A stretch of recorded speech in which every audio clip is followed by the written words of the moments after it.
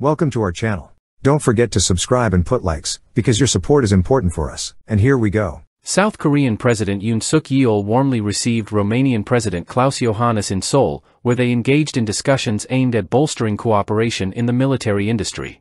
Their talks centered on joint weapons production and the supply of K-9 self-propelled howitzers, signaling South Korea's broader strategy to fortify its presence in the global defense sector, particularly in Europe.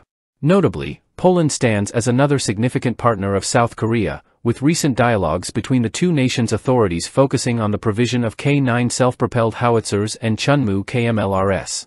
The defense ties between Romania and South Korea have been underscored by recent agreements, highlighting their shared commitment to military modernization and defense collaboration.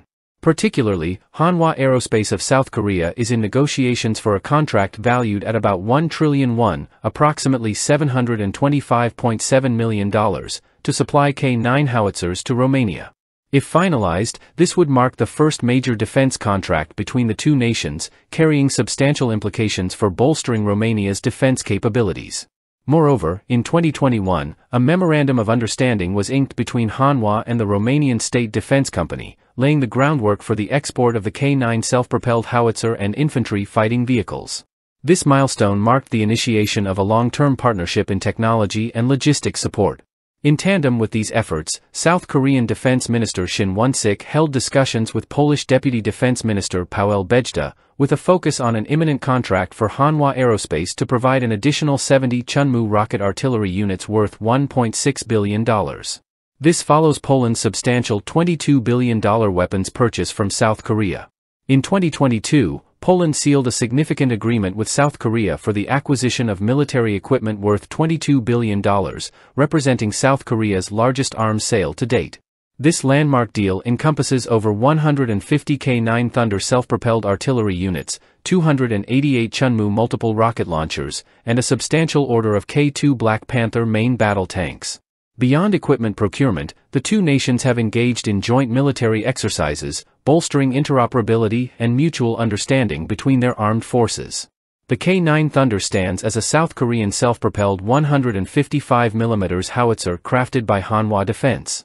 Engineered to meet the operational requirements of the Republic of Korea Armed Forces, the K-9 boasts a maximum firing range of approximately 40 kilometers with standard NATO ammunition, extendable up to 60 kilometers with rocket-assisted projectiles.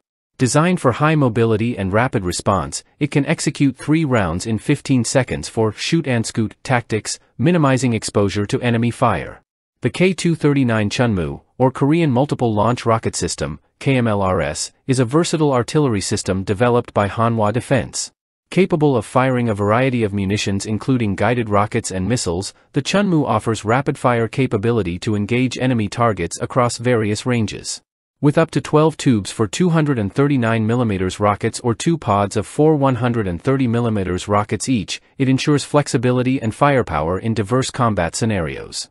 These initiatives are complemented by technology transfers and training programs, ensuring proficient maintenance and operation of the acquired equipment by Polish engineers and technicians trained in South Korea. This collaborative effort underscores both nations' commitment not only to bolstering their national security but also to fostering peace and regional stability amidst mounting security challenges. The ongoing negotiations and contracts reflect South Korea's strategic leverage amid Russia's invasion of Ukraine, aiming to expand its market presence in Europe, the Middle East, and Asia. Concurrently, the South Korean parliament has taken steps to facilitate these large-scale deals by easing restrictions on state export financing, streamlining future agreements. South Korea's aspirations extend beyond mere market expansion, seeking deeper integration with potential and existing partner nations in the defense sector. This strategic positioning is pivotal as South Korea endeavors to fortify its defense capabilities and assert a more influential role on the global stage amidst escalating geopolitical tensions. That's all for now. See you later.